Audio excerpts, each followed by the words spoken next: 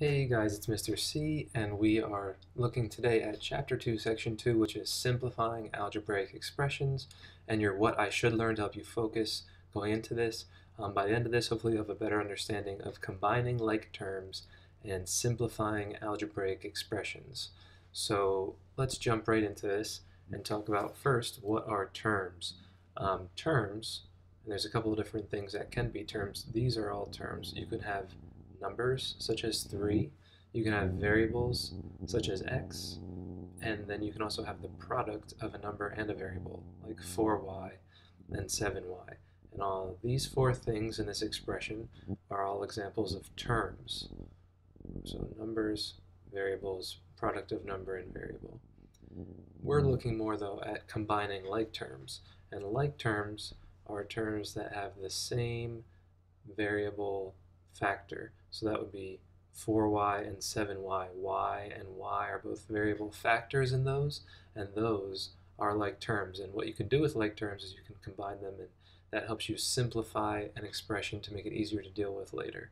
But we're going to be looking at combining like terms, such as these two things, in a little bit. But first, let's look at just a few examples of things that are like terms and things that are not like terms, just so we don't confuse ourselves a little bit later.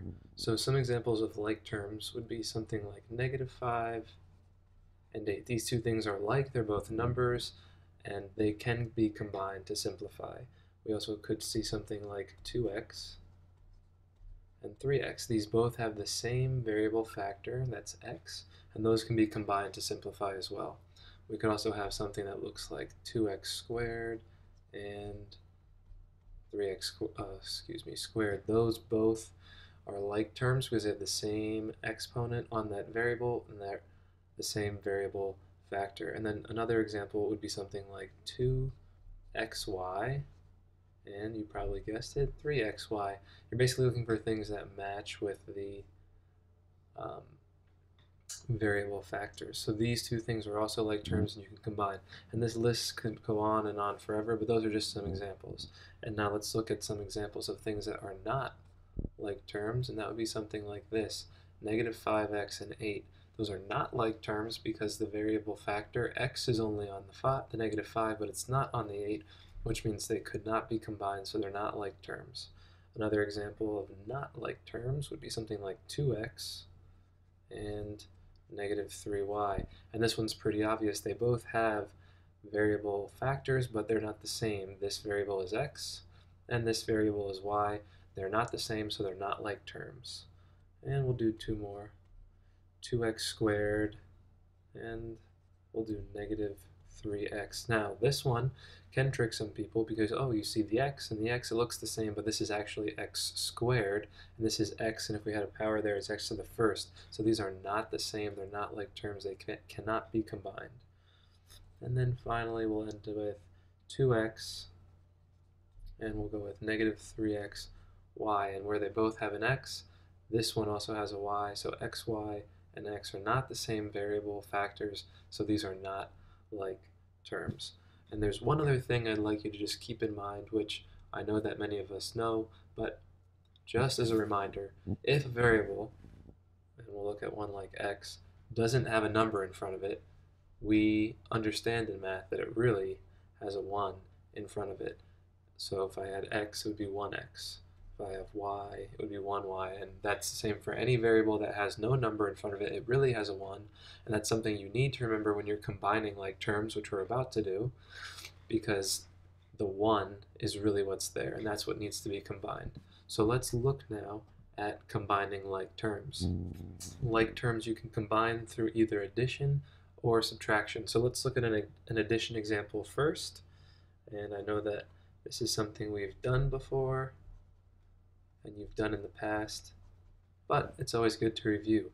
So this, I already can see, are like terms because m, and m are the same variable factors in these problems. So if I take my number that's in front of the variable, that's what I'll be adding to combine these together. So I really have 5 plus 9, which is 14,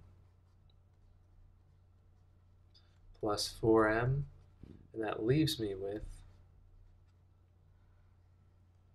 18m. So this full thing can be simplified down to this.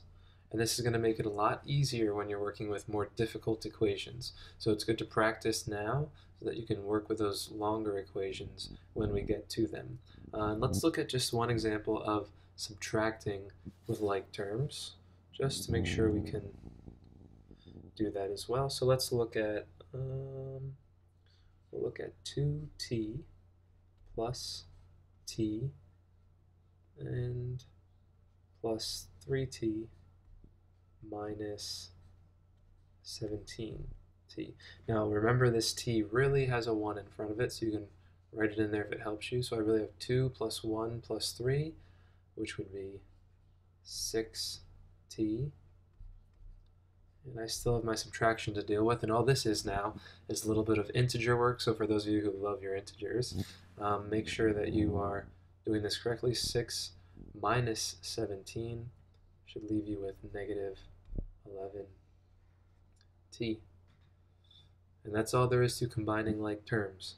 So now let's look at combining like terms with a word problem. And I'm only saying this for those of you who use wacky variables when you're working with word problems. You are welcome to do that if you'd like, but my advice to you is when you're defining your own variables in a word problem, choose letters that make sense. So if you're talking about tacos and bananas, you're going to want to use T probably for tacos and B for bananas, because it makes sense and it's going to help you when you're actually working through the problem remember what you're talking about.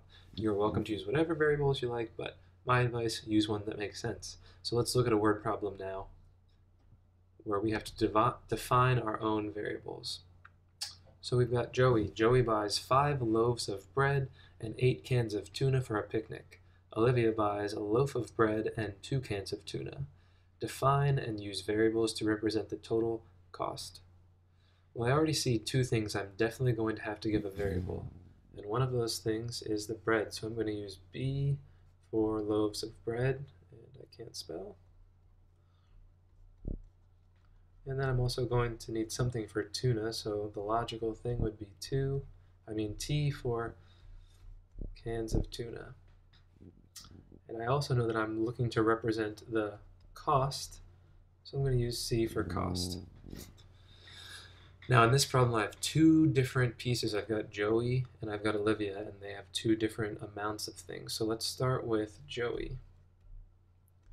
And Joey has 5 loaves of bread, which we could represent as 5b, and he also has 8 cans of tuna, which I'm going to represent with 8t.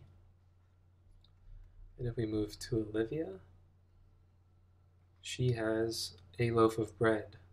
So you can either represent that as b, or if you like seeing the number, there's 1 in front of it, so 1b, and she also had 2 cans of tuna. Now, each of these things cost something, and that's what this variable is representing. And we're looking for the total cost, so I'm going to create an expression.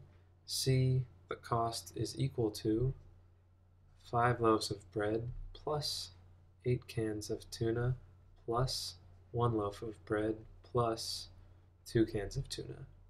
Now, this is where combining like terms comes in handy. I can see that, oh, I have B and B, those can be combined. So let's rewrite.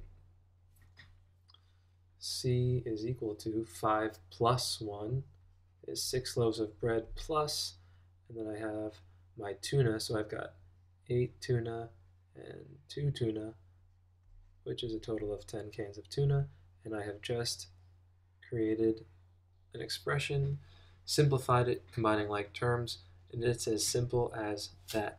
I'll give you another example to do in a bit, but the last concept I want to look at in this section is simplifying with the distributive property. Now, the distributive property, many of you know, is in its most basic form like this. I've got some number, and then I've got something inside of parentheses, and I need to distribute to everything, because what's really here? Multiplication, and the multiplication goes to every piece that's inside of the parentheses. So this little example would end up looking like this, because 3 times t is 3t, and 3 times 2 is 6, so I've got really 3t minus 6. But that's simple enough.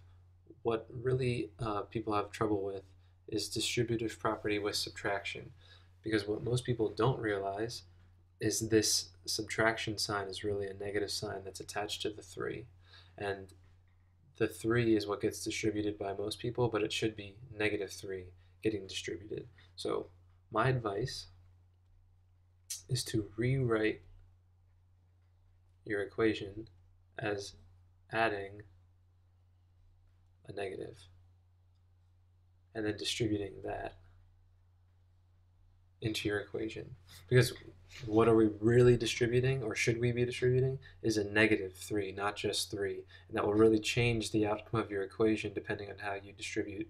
So let's look at this. This should then look like 8 and 5/10 times c plus, now if I'm distributing this correctly, it's going to go to both of these things. So negative 3 times c is negative 3c plus negative 3 times 5, negative 15. And you could rewrite this a lot simpler. 8.5c minus 3c minus 15. All I did was I then changed this back, and instead of adding a negative, I just changed it back to subtraction. And then I should notice that I have two like terms that I can combine. So 8 and 5/10 minus 3 is 5 and 5/10, and keep the variable at c, and the 15 remains unchanged. That is what this turns into. So I took this whole equation, I distributed, and then I simplified by combining like terms. If you need to see that again, you can rewind the video, but I'm going to look at one more example of this. And if you'd like to challenge yourself, pause the video, try it yourself, and then you can unpause and see how I solved to see if you've done it correctly as well. So if you are unpausing the video right now, I'm going to go through it step by step. We've got 11, and I'm going to rewrite this as adding a negative, plus, minus, and then I'm going to keep everything else the same. And now I'm going to distribute. So the negative 2 goes to this, and it also is going to go to this. So 11 plus negative 2 times 3 and 4/10 is really negative 6 and 8/10, and then keep your variable of b, plus negative 2 times 1 is negative 2. I should have parentheses there. So then I can take this and I can combine my like terms. So I see 11 and I see negative 2. So 11 plus negative 2 is really 9. So I have 9 plus negative 6 and 8/10 b. And some people don't like leaving it like that, so they can change it back to subtraction. And there would be your final answer. And all I did was I distributed, which you've worked with a distributive property before. This is just a friendly reminder that when you are working with subtraction in the distributive property, you're really distributing a negative number into the problem. So make sure that you either rewrite this as addition of a negative number, or you're just very careful and you could take everything and distribute it in. And then of course here is where I combined my like terms and I simplified my expression, and it could be left as either this or as this. And that is the gist of today's lesson. We'll be taking this a step further in a little bit, but for today that's all I wanted you to get. So I'm going to leave this lesson with a closing summary question page. You can pause the video and write these down and try them yourself. I am not going to answer these in the video. I'd like you to try them on your own. You can either email me your answers at any point, and I can email you right back and let you know how you've done, or you can just save them for tomorrow when we review this in the beginning of class.